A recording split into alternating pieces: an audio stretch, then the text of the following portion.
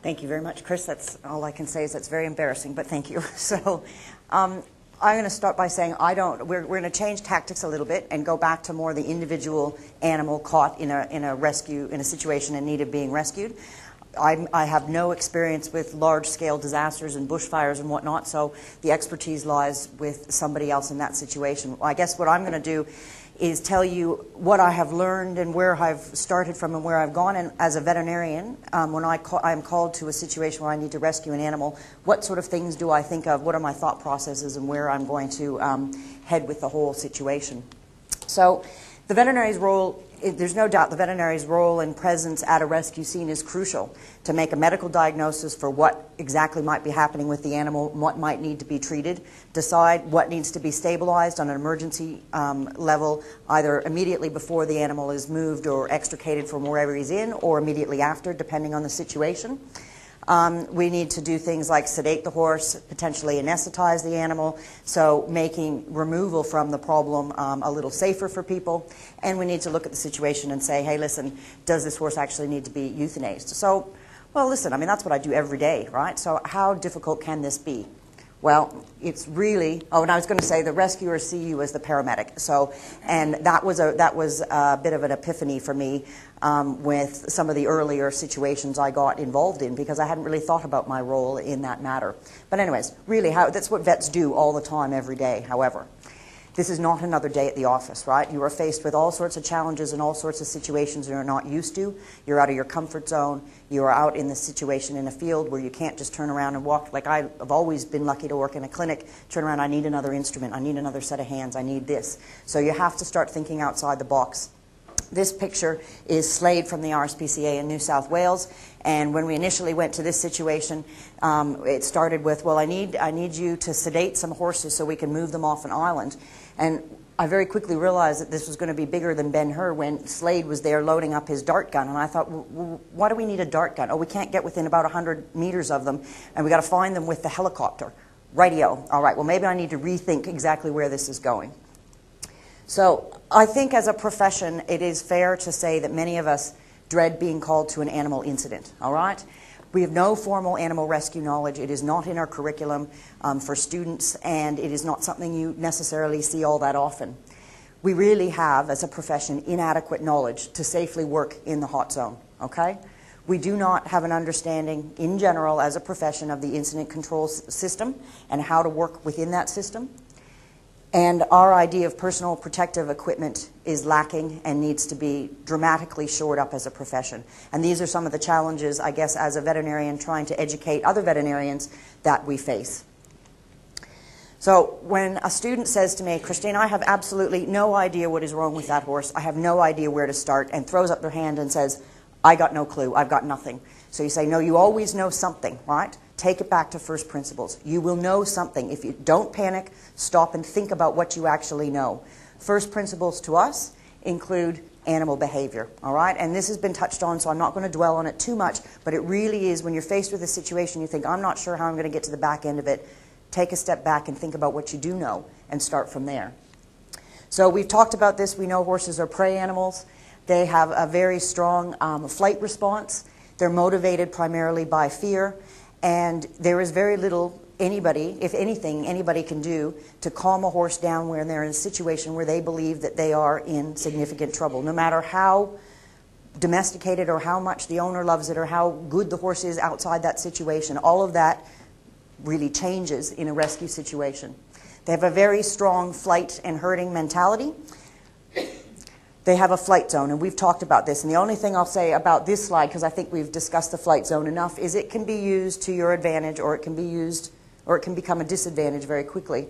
In the picture on the left, which is a photo courtesy of Jim Green, that is a cow in a swimming pool, right? If you want to move that cow from the shallow end or to the deep end or to another side or whatever, all you need to do is quietly move a group of people around to that side, and the cow, all going well, will quietly move away from those people and go position itself where you want it. So you could use the flight zone in your favor. However, if you're trying to corral a group of horses, and this is a situation, this is a training course, but there's a group of rescue personnel going up to a group of horses in a corner, and those horses are, whoops, what have I done? That's good, huh? There we go. Those horses are actually thinking, where is my exit strategy? How am I going to get out of there?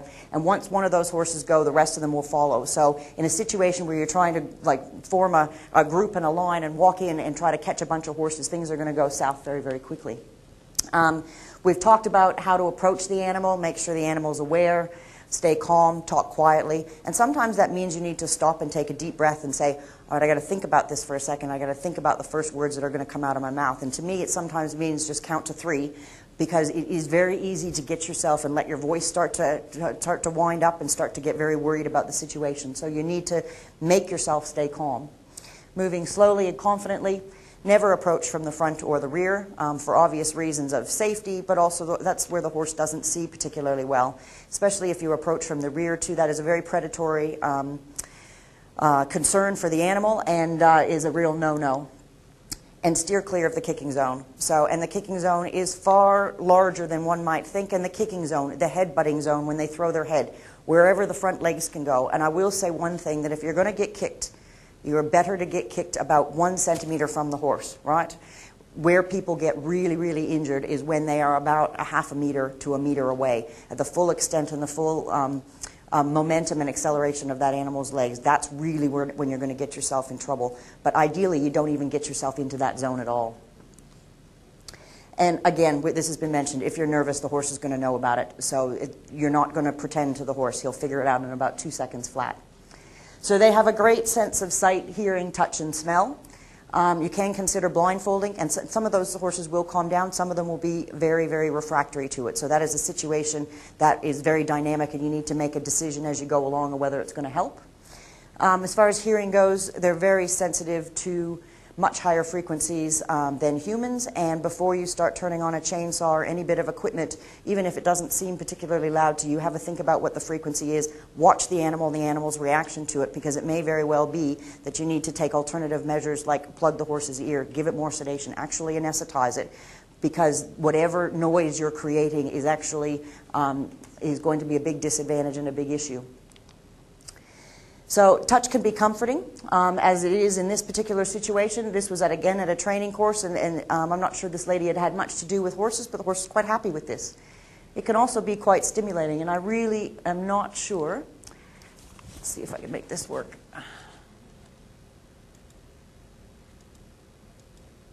Well, that video is not going to work, unfortunately.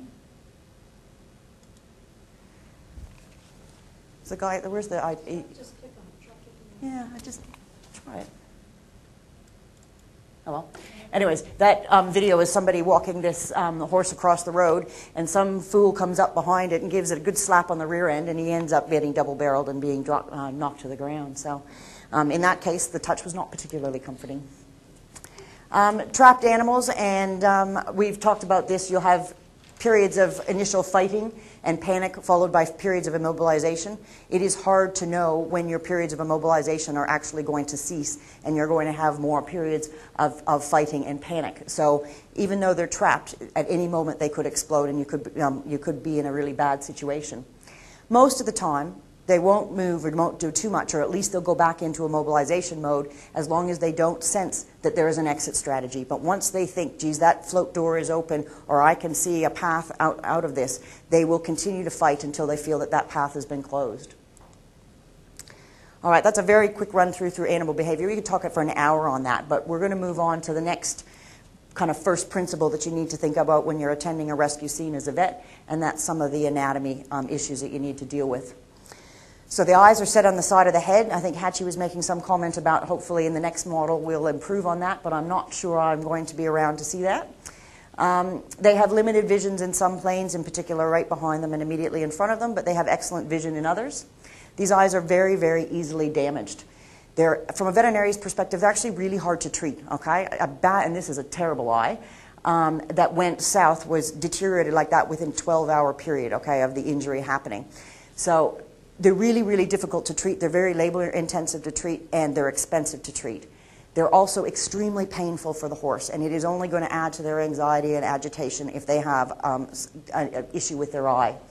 And in some cases, nobody likes to lose an eye on a horse, but the bottom line is the horses will live quite happily with only one eye. If you're a thoroughbred racehorse in this country, it is career ending because you're not allowed to race. So what can you do at the rescue scene? Well, you can clear the debris away. You can cover the eyes. In this picture here, we've got a head protector on, all right? And those are specifically fitted to horses' heads. They're easy to strap on. They've got holes for the ears, holes for the eyes, and they sit on there quite nicely, and they don't shift very well as long as you get them on there well to begin with. If you don't have that, well, you can use what you've got. You can use towels. This was a bandage, a leg bandage that somebody had. I think I might have had it and grabbed it as I ran out of the clinic. Who knows? But you can use whatever to help protect that eye. And then failing that, pretty much every rescue vehicle I've ever seen has a life jacket. And you put that life jacket on the other way, so it on backwards, and it at least keeps the horse's head off the ground. It pads the facial nerve on the side of the face, and it does offer the eyes some protection. It doesn't like to sit on there particularly well, and you need to adjust it or add some tape to it or something like that, but it is absolutely better than nothing at this situation. Now, once it's safe, so once the horse is out of the situation, and say I'm waiting for it to, I'm giving it IV fluids, well, I'm waiting for it to warm up and get a little bit better hydrated before we see if it's going to be able to get up or want to get up. You can consider doing things like rinsing the eyes with saline. You can get topical antibiotics in there. You can do that safely without a problem as long as there's no steroids in your medication. And you can give them some pain relief like some phenylbutazone or flunixin, some non-steroidal anti-inflammatory medication. All right, the respiratory system. So horses are obligate nasal breathers. They have to breathe through their nose, okay? So we need to remember that. The other, I guess, important bit about the respiratory system is flexion of the horse's neck really significantly compromises their airway. So and you can see when these ponies are swimming, they got their nose out of the water and they got their head extended, and that is natural for them, okay? So the bottom line is, if that nose goes under the water, even one snortful, one lungful, one breath of water, you will have aspiration pneumonia. I guarantee it. The horse may get over itself. It may just respond with antibiotics, but there have been tons of horses that are rescued that have died of aspiration pneumonia a few days later, and nobody's even aware that their nose has gone under the water. It is critical to keep their nose above the water. The other thing we need to think about, or I think about respiratory system-wise, is the horse's thorax, or the horse's chest, okay? So the horse has an absolutely enormous abdomen full of a lot of guts, which are very, very, very heavy. A horse lying in recumbency or upside down or stuck somewhere is going to get increasing distension of its GI tract, and it's going to put increasing pressure on the diaphragm and cause increasing pressure in the lungs. The longer that horse is down, the more the down lung is going to collapse, and all of those things are going to compromise that horse's ability to breathe, and indirectly will compromise the horse's ability to maintain its cardiac output as well. So thoracic compression is really critical. You don't want, because it's going to lead to cardiovascular collapse and shock and potentially death. So as I said, you need to keep the nares above the water, the nostrils above the water, avoid prolonged neck flexion, and minimize thoracic compression. You'd be amazed at how many people think it's a good idea to sit on horses' chests for any length of time, and you really should not do that. And then be aware of bloat. Now, there's not much you can do in a situation to deal with the bloat. Those are things you need to think of after the horse is rescued and what you're going to do to help it. Try to keep the head the same level of the horse's body or higher to minimize edema. So putting towels underneath it, life jackets underneath it, and keep it up. The longer that horse's head is in a dependent or the lowest position, the more general edema you're going to get around that head, the harder it's going to be for them to breathe. Then they start working harder to breathe, they get more edema, and it becomes very quickly a self-perpetuating situation. All right, the limbs. They're essential for survival. Horses can't live, they need all four of them. They don't like living with just three. And they have little soft tissue covering, which is very, very easily damaged. This poor little pony was pulled out of a duck effluent tank by some well-meaning people, and she came in and she had at least 2 open joints or open tendon sheaths in every single leg, plus a horrible aspiration pneumonia. She did live, but it took a long time, and I think if she wasn't a tough little pony and didn't have some pretty dedicated owners, we wouldn't have got to the back end of this one. That pony, I saw that pony, and I took this picture when the horse was admitted, and that was within an hour of being pulled out of that duck effluent tank. It was just horrific. So horses' limbs are not really designed to be pulled on. The one exception is a straight line, and I'm guessing this video is not going to work either unless the IT guy's gotten somewhere with it. But I'll try it. Yeah. If you put it on there on memory stick. It is, yeah. The videos have got the Yeah, no, it ran earlier. Let me try this. This one is important. Where is...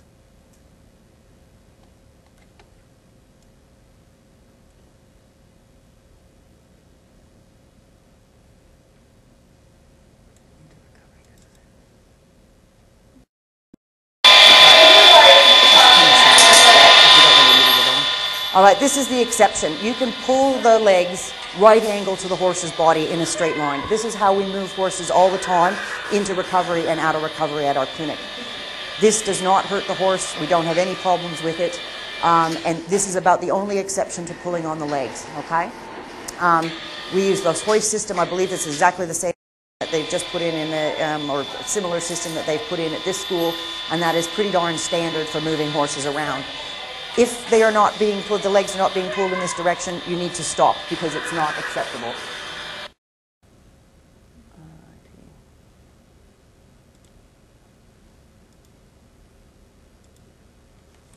All righty. So, protection of the limbs at a rescue scene. You want to remove debris and obstacles. Do not attach limbs to any tractors or anything like that. A few people on a hauling team, fine, but if you start attaching it to anything with a motor, you're in trouble and you need to stop. Do not apply force to the side in abduction. So again, if it's not in a straight line, do not pull on those legs. You can pull the dependent leg forward if you're safe, if you've got a recumbent animal, but a lot of times you can't get into a position to actually pull that down leg forward to relieve some of the pressure over their muscles. And then I guess you could consider bandaging the legs if it's safe. I have yet to be at a rescue where I thought it was a good idea for me to climb in and put some bandages on, but I suppose in theory, if it was down a tank, for instance, and the horse was standing there and sedated and quite quiet, you might be able to put some leg bandages on. Again, the head and the tail is not designed to be hauled on. This was a horse that presented to me a couple days after being pulled out of the trailer by the tail, an overturned trailer, again by some well-meaning people. They brought the horse to me. It had a number of injuries, but one of the complaints was the horse was not passing any manure. And the reason being is the horse had some pretty significant fractures of its sacrum here and had lost or damaged the nerves basically and couldn't actually pass any manure. Now, with treatment and some time and some help, the horse came fine, but this is a lesser example of, I think, what Rebecca showed us earlier where the whole tail was actually pulled off. Yes, very good. I'll give you the copy. But all right. So other things I need to be thinking of as a rescue scene, and this is communication and working as a team, right?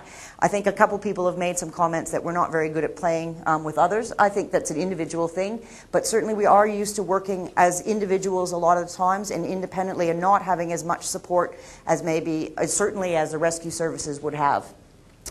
We've talked about this, so I'm not going to belabor this, but when you get to the scene, especially if emergency services are not there, you need to start thinking about what's the hot zone, who should be in the hot zone, get the owner out of the hot zone immediately as best as you can, or well, without exception, but get them out of this area.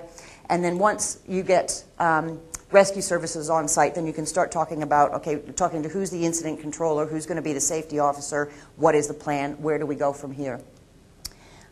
This is just actually an excerpt from the course that Hatchie and I do, and we did these laminates, so when people did the course and then didn't go to a rescue for a few years, they would get to a scene and potentially have a little cheat sheet, if you will. And these are the sort of things that we want, as a veterinarian, I need to be thinking of as I get on the scene if somebody's already not there controlling it for me. Again, discuss PPE recommendations, gloves, helmets, etc. with emergency services, and I'll touch base more on that. An animal handler, and Hatchie talked about this over in the demonstration, so I won't belabor that. Good place for a tool dump, where we know where the tools are going to be. We can keep them organized, we can keep them clean, and we're not tripping over them. Clear the area for hazards. Most importantly, identify a safe place to put the horse in once rescued. There's no sense pulling it out and then thinking, okay, now what? And we've obviously mentioned that we need to identify a safe egress for rescuers. So managing clients and owners can be exceptionally challenging. And as we know, at an incident, an owner may treat their horse as a child and act irrationally. They often have feelings of guilt and will ask people to do things that are not necessarily safe. So you need to remove them from the hot zone. So the bottom line is lack of training plus emotion is just a liability and is not going to be helpful. You need to get them out of the hot zone. We've talked about this again. They're a valuable source of information. They will tell you things about the horse that you need to know. So don't exclude them, just get them out of the danger area. Knowing you care will be a huge comfort to them, and making them feel a part of the rescue without being in that hot zone will be very important and will make life a lot easier. So give them a task. So ask them to get a halter, get a blanket, get water, get hay, contact their insurance company, prepare a place for the rescued horse. If they're being painful, ask for each one of those individually. So go get a halter, get the halter, and say, great, now I need you to go get me a bucket of water. Now I need you to get me some hay. So it will buy you some time. And I also need to be a lot more cognizant of safety than I certainly have been in my past part of my career. Safety first, people and animals, people in particular, must be prioritized. The risks are endless, right? You can think of it's a million ways you can get hurt. For veterinarians, the things that I'm not familiar with are more likely to hurt me likely, such as equipment that the rescue services are used to dealing with that I'm not used to being around and don't have the wherewithal to know where I'm going to be. I rely on them to keep me safe in that sense. Sharps control, we've heard enough about sharps control. And zoonotic diseases, which I don't think has come up particularly yet, but is worth teaching or talking about for a second. So as a vet, I need to identify and manage risks associated with the animal and feed information to the incident controller about what their plan is and what I think the implications of their plan might be. And they're more than happy to listen to you if you've got a rational approach and you're working as a team and communicating effectively. Your personal protective equipment is only good if you put it on, so I've been told. And but it is important because we got to that one thing. It was very important that I had a helmet on, but had I ever put that helmet on? No. So there's no sense having PPE, goggles that don't fit or fall off your face, or a helmet that you can't secure on properly, right? So make sure from a veterinary point of view the PPE you have is actually going to be effective. And again, from a safety point of view, you have to prioritize. Every time I think about, should I give it a bit more sedation? Should I do this? What's going to keep the people the safest? And that drives my decision.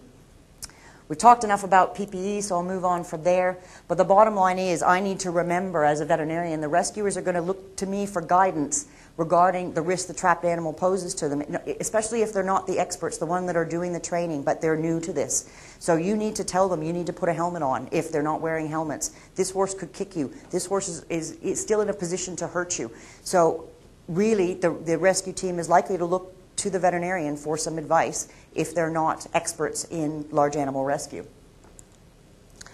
So sharps handling, again, we've heard many vets think nothing of using their mouths to hold various objects. We can discard things by kind of randomly tossing them behind us. It's called the tossing method. It's effective unless you get in trouble for it. You'd be amazed. I still find students and other veterinarians all the time that stick 18-gauge needles in their pocket or in their back pocket, and then they sit down and they go, ouch! Yeah, what do you reckon? So anyways, it's amazing. Take needle caps off with their teeth. As a profession, it's appalling. It's embarrassing, and we must actually do something about it. So why? Well, it's our safety. Workplace health and safety would come in and just have a field day with some of the practices of veterinarians. Owners and handlers safety, rescue team safety, and in this country, zoonotic diseases. All right, they're becoming more and more of an issue. They will kill people, some of them. We need to be aware of this.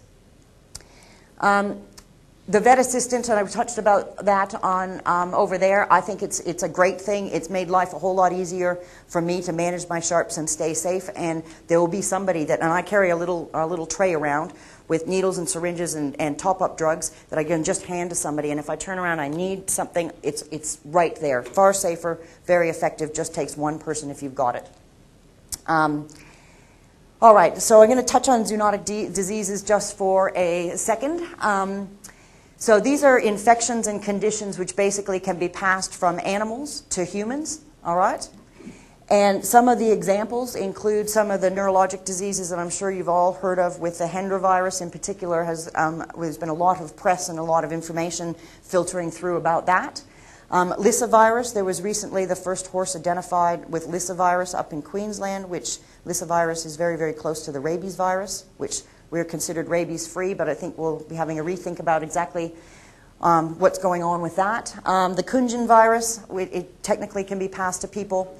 There's all sorts of gastrointestinal diseases like salmonella, cryptosporidium, clostridium, that sort of thing. If you deal with small animals, Q fever, and leptospirosis. So there's a myriad of them. The one that we'll focus on for a minute is Hendra, because that's the one that probably most people are going to be familiar with. When I was EVA New South Wales president, it happened to be 2011 when we had the big recrudescence of the Hendra virus positives in this country, okay, in Queensland and northern New South Wales. There's more statistics similar to this, but the one I had at hand was there were 10 horses that were confirmed having died from Hendra virus in New South Wales in 2011. 60% of those were caught in fences, all right? 60% of those, depending on when somebody got to them, could have been looked at and saw that horse is caught, that horse is trapped, that horse may be in need of rescue. Why is that such a high statistic? Well, because most horses with Hendra virus become neurological, meaning they become weak, they become ataxic, they don't know where their legs are, they become disoriented, some of them become blind, but those horses get themselves into situations which the down ditches, cotton fences, et cetera, because of their primary disease process, right? So I think when we go out to a rescue scene as a veterinarian and we look at something that's caught, especially if you think, geez, I wonder if that's an odd position, or I wonder if the horse could have gotten itself out of, we need to in the back of our mind be thinking, maybe this horse is sick, maybe that's why it's got itself into this position. So the very disturbing thing about Hendra from a veterinary community, all right, is that infection occurs and the virus is shed, okay? So that means I could get it, the horse beside it, and you do have to have fairly close contact with very high levels of respiratory secretions and whatnot. It's not an easy disease to catch, but it is a horrid disease to have, and all horses will die from it because if they get it, they must be destroyed by law and under the Oz Vet Plan, and if humans contract it, then there's about a 70% mortality rate, and the people who have survived are left with some long standing issues which are not very pleasant. But what I was going to say is the infection occurs and that virus is being shed before those horses show any clinical signs. Not a little bit quieter, there's no fever, there's no nothing. It's a fairly short window, but it is possible that a horse that is completely clinically normal could have Hendra and could be shedding virus. The odds, remote, but they're not zero. So we know that Hendra is passed from flying foxes to humans, or not passed from flying foxes to humans, sorry. It must go through the horse, okay? We don't know a huge amount about how horses get Hendra, but we think that they eat bat feces and bat droppings and bats, partially digested food and that sort of thing, and then the humans can get it from the horses. Interestingly enough, probably, I guess it'd be 18 months ago, it was confirmed, there was levels of virus found in a dog on a property, right? So I guess where I'm going with all of this is it's a scary disease, and as a veterinarian, when I go out to these situations, it's in a relatively uncontrolled thing, and if I think there's even a remote chance that this animal has an infectious or a zoonotic disease, I need to be informing the rescue team. They're not going to be in a position to be able to make that judgment. It's the veterinarians that need to. All right. So finally, after I'm thinking about all those things, and now I finally think, right, now I go back to what I normally do, right? I normally look at the horse and decide exactly what I need to do with it and what the problem is. So I need to make a medical assessment to decide what the extent of the injury is, the prognosis for life, and one of the first decisions I need to make is, do I think that this is a rescue or a recovery operation, okay? And that may change. I may think we start as a rescue, and as things evolve, I may go, no, this is not going to be viable. We need to stop. But I cannot, in good conscience, put people's lives at risk rescuing something that needs to be euthanized. It doesn't make any sense. This horse here, for instance, is not going to be saved, all right? It's got an open fracture. It's destroyed all of its blood vessels. It's destroyed all of its soft tissues, its tendons, its ligaments in the back. If you identify that, I don't care where you are, that horse, you can't euthanize it fast enough, all right? So after getting through those things and making a decision, is this rescue or is this recovery, what kind of medical stabilization can I provide? Can I provide some analgesia? Can I treat them for shock? Can I give them some fluid, some corticosteroids, some something along those lines? That is going to be very dependent on the situation. Sometimes you cannot offer safe medical stabilization until the horse is actually out of the situation it is in. Sometimes you can. So, and again, rescuers are going to need your guidance about, is it appropriate to stabilize this horse before you get it out, or do we need to get it out and I worry about stabilizing and treating down the track? I'm also, when I'm making a decision, is there something I can stabilize, and is this a viable option? I'm looking at limbs. I'm looking for fractures. I'm looking for open, draining, septic synovial structures, meaning joints or tendon sheaths, because in horses, they're expensive, difficult to treat, and absolutely life-threatening. Has that horse been down so long that it has severe muscle injury and is unlikely to be able to get up? And then is there an option to get it to a hospital where it can be managed as a downer effectively? Has the horse gotten in the situation it is because it's broken his neck or broken its thoracic spine? You will come across that. So as best as you can do a limited neurologic exam, which is often just, does this horse have any sort of deep pain sensation in its limbs, which is just maybe just poking or looking and seeing, can it move its limb? Is there purposeful movement there? And then looking at things like, is the horse exhausted? Undoubtedly. Is the horse dehydrated? Almost for sure. Is the horse cold? Better bet on it. So those things are almost boxes that you automatically mentally tick as things you're going to have to address. Now, moving on to sedation.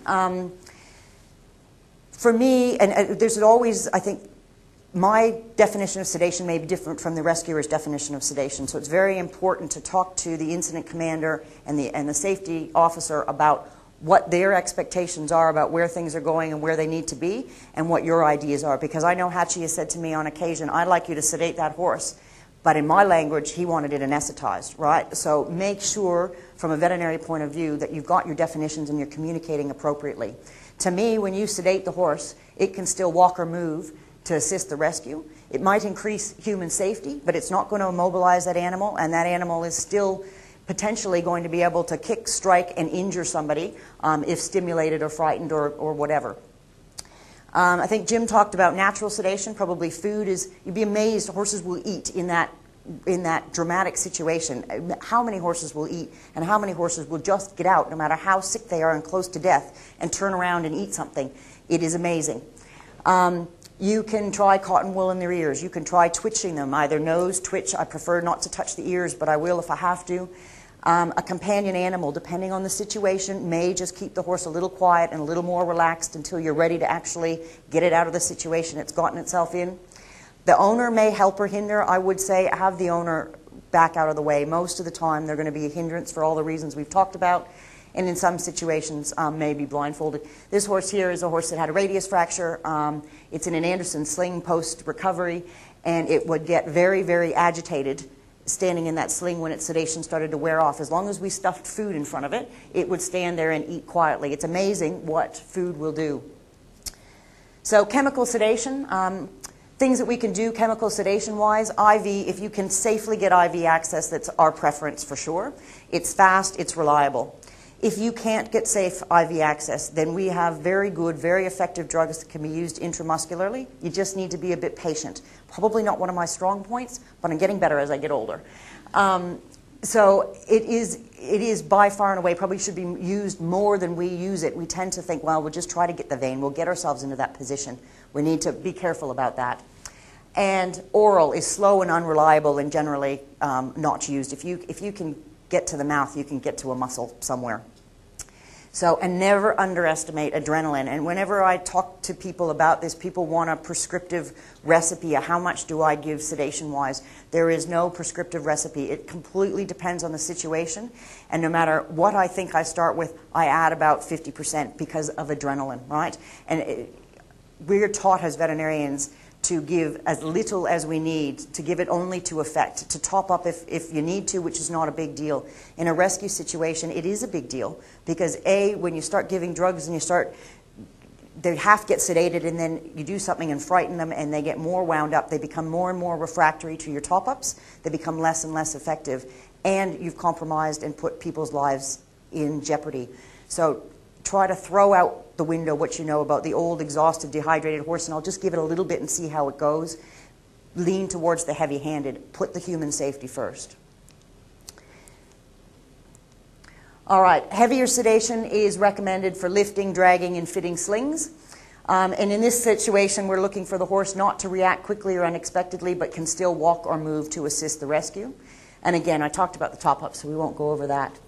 Drug choices for sedatives. Acepromazine, I don't like, and I don't tend to use it very much in this situation. It doesn't give you any pain relief. It's pretty slow acting. It's unreliable. It's got pretty significant cardiovascular compromise, and it's long-acting. It takes a long time to go out of their system. So this is not personally a drug I reach for. I think it's a great tranquilizer, and I do use it in other situations, but for me personally in a rescue one, it's not what I think about. The alpha-2 agonists include xylazine and romifidine and ditomidine. On the contrary, they've got great analgesia. They're dose-dependent. They're pretty short-acting. They act pretty quickly. And they'll certainly calm the horse down and make it more tractable. They are very good drugs. In theory, they're not great for severely compromised horses, but nothing is. And being stuck wherever it is not great for the severely compromised horse either, right? So you need to kind of step back and keep things in perspective. And so ideally, theoretically, academically, we should be adjusting the dose to maximize safety to rescuers, but not further compromise the animal. But err on the high side. Put the human life first. And I'll tell you, I've been in some situations where I've had to give horses tremendous amounts of sedatives. You almost can't kill them, right? If you can kill them with a sedative, chances are you're going to lose them anyways quickly. So other things to be aware of with things like alpha-2 agonists, xylazine in particular alone may increase the kick reflex in horses, and so they may look very quiet up front, and some of those horses unexpectedly, no forewarning, will kick violently, and if you're in the firing range, they will kick hard enough to kill you. So you need to be aware of that. For that reason, I probably reach for ditomidine more often. And humans, inadvertent human injection or mucosal spray, and let's face it, this is probably the situation where we're more likely to have an inadvertent human spray, injection or problem than any other situation. But overdose can lead to cardiovascular issues and in severe cases respiratory arrest. Opioids, which are basically morphine-like drugs, okay? They, again, great analgesia, but if you use them just on their own, they'll make most horses excited and go through quite a dramatic excitement phase.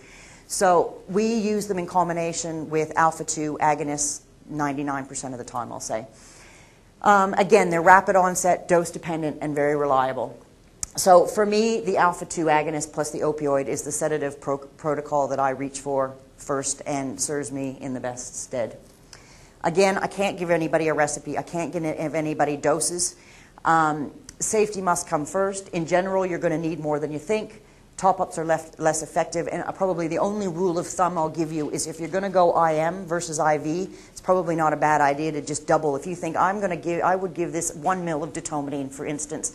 If you're going to go IM, give it 2 mL. It's just a general ballpark to start with. So things that you need to consider when you're coming up with your dose rate is the time needed to perform the rescue, and then add some buffering time, because things never go according to plan or as quickly and smoothly as you would like. The stimulation that you're going to expect during the operation. So when we had those horses in the back of the boat, to me, there were two big stimulations. First, dragging that rescue boat or that glide onto the boat because the horses were just starting to become anesthetized. They weren't very deep because we weren't going to hang around and wait till their plane deepened, you know what I mean? I said, okay, it's been 10 minutes. I think we're pretty good now. We were going as fast as we could.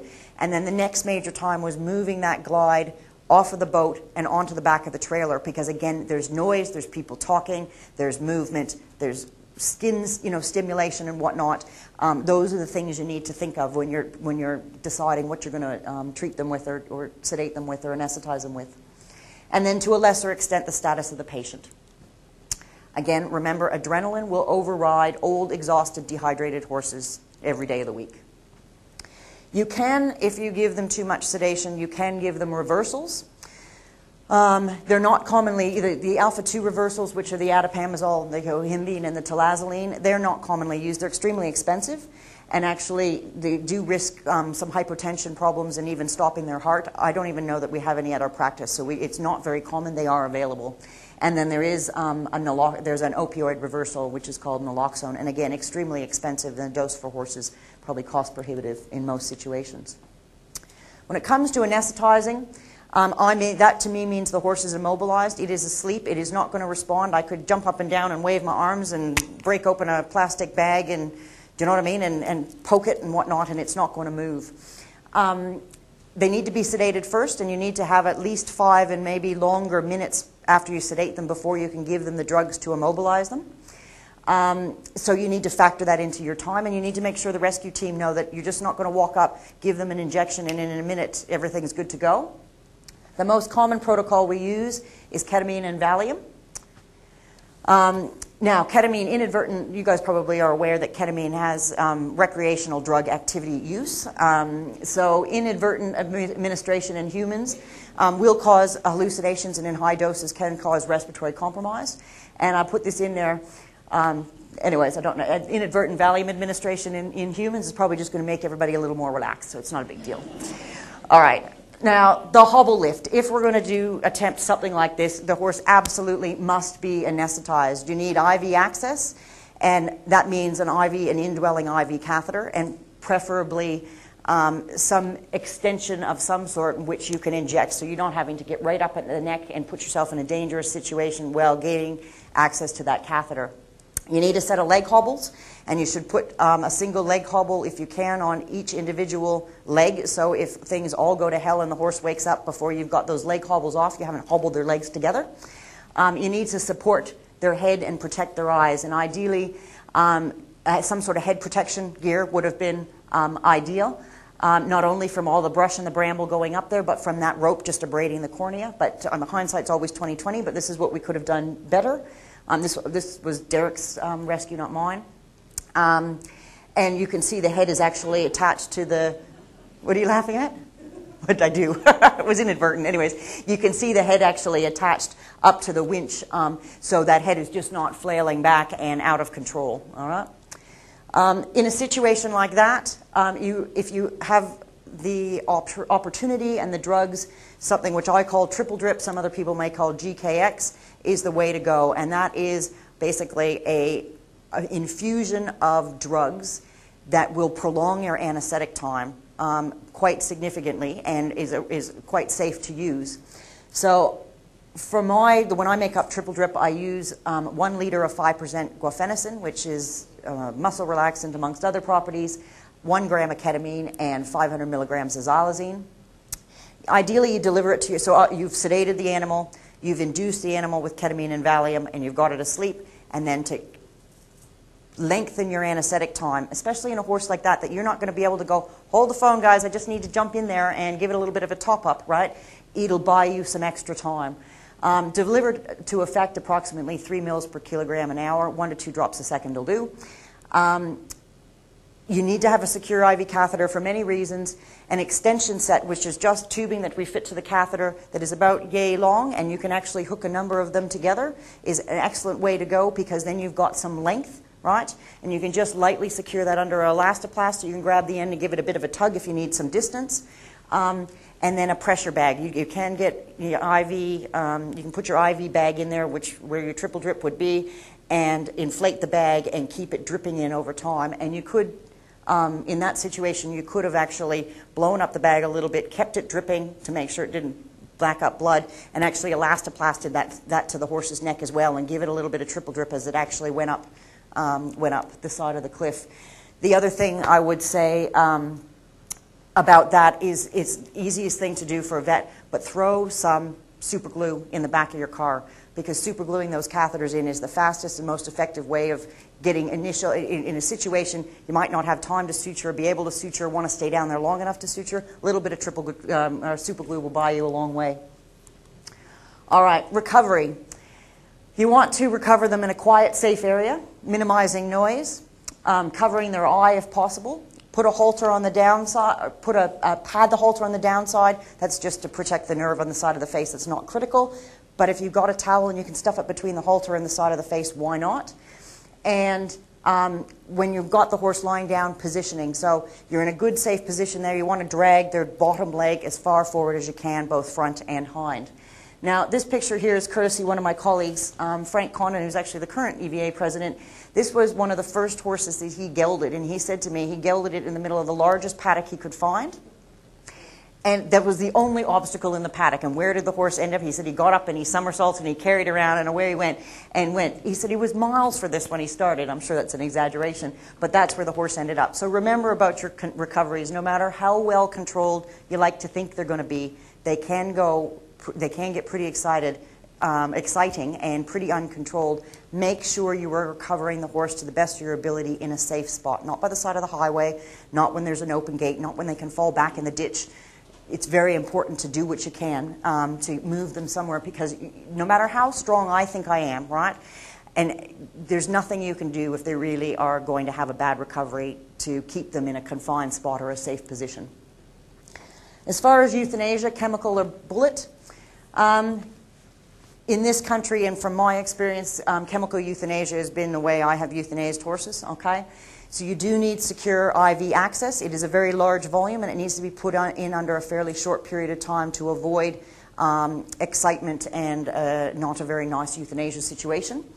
At least in New South Wales, and I'm not sure if it's all over the country, but the pentobarbital is dyed green, so we know, there's no chance of mixing it up with another drug. As I said, fast injection is imperative to avoid excitement. Now, inadvertent human, and this is something that I think is important for the rescue teams to know, because I think they're very fearful of pentobarbital, and they're very fearful because they can see this is a drug that's going to take this 500-kilogram horse and render it dead, okay? Inadvertent human administration causes some sedation and some headaches, and I can speak from personal experience. But actually, you need really large volumes required for coma or death, like enormously large volumes. So, although you don't want to have any contact with this if you can, if there is an inadvertent mishap, it's not the end of the world. You're not going to drop dead after a meal, you know what I mean, in 5 steps. So, yes. Just a quick question. If the horse is particularly cold, or circulation system doesn't work well, it's down a well or whatever, Yep. in the ditch in the cold, would you still use barbiturate dose? Would you recommend? Would you wait for someone to bring a firearm? I wouldn't probably wait for somebody to bring a firearm because I think if I've decided to euthanize a horse, I probably want to do that as quickly as possible, and I guess using a firearm in a confined space or whatever, and I'm not comfortable with a firearm, so probably that makes that reason the top of the list, okay? Yes, it'll make it slower, right, but the drug does go to the head pretty quickly, and it may take it longer for the horse to drop, but I'm not sure it's dramatically less humane. If I'm euthanizing a really sick colic with really bad blood pressure, it can take longer than I like. Does that make sense? If I'm really worried about that, what I would do is probably anesthetize it with xylazine, ketamine, and that's what I'll do if I'm euthanizing a horse and I have an owner present and I'm worried about the horse is really sick and I think this is going to be a bit slow or a bit awkward and it's going to be more confronting for the owner. I will anesthetize them first and then I'll use the overdose. So that's an option.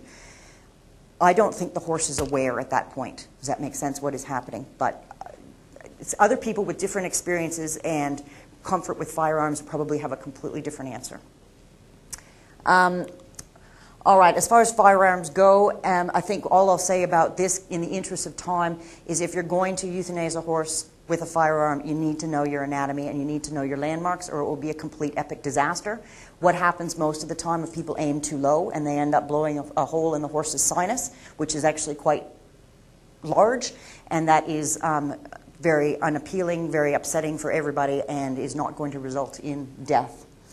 So somebody asked a question earlier, I think, about if you have a situation which is getting out of control, do you have, I think the question was directed at Jim, what do you do if you have got somebody who is absolutely a liability and putting lives in danger? This, at least in New South Wales, are the agency-specific powers at an animal rescue incident. And if you look down the list, I guess the take-home message is the RSPCA and the police, they have the powers to enter a property without permission, to remove people, whether they like it or not, to damage, to take down a fence if they need to get access to somewhere else, to control and coordinate a scene, to restrain or remove aggressive people or animals or whatever. The only thing the vets are allowed to do is have the power to euthanize, right? Which is okay. But if you, as a veterinarian and as a profession, I tell people if you go to a scene and you're thinking this is all bad and the owner's very aggressive and you're feeling uncomfortable, then you need to call. You should have had 000 on the phone already, and you need to actually get either RSPCA or police on the scene, and they will look after this for you. So I guess in summary, the veterinarian's role is crucial to facilitate medical stabilization and diagnosis, facilitate rescue using sedation, anesthesia, and recovery, and recommend euthanasia if that's what is indicated. However, we must do that within the incident control command system, and we must remember that we have to put safety first, in particular safety of humans. The top 3 mistakes that veterinarians make is they try to take the role of the incident commander, maybe because we just like to be in charge, I don't know. But we are used to being in charge, so we need to retrain ourselves as veterinarians that that's not appropriate in this situation. We assume we should participate in the operational part of the plan. That's what we're used to doing. We want to help. So we need to, as a profession, realize that that's, again, not appropriate. And then failure to treat hypothermia. Most horses you rescue will get up and go over and eat something and have a drink of water, but as a veterinarian, that is where your role is just beginning. That animal is going to need support, surveillance, and probably a lot of intervention if it's going to make it. Don't just go home when it gets out. So in summary, I guess combining the skills and the experience of rescue personnel with veterinarians can only result in safer and more positive outcomes, and we need to continue to work as a team. So I'll take any questions or comments.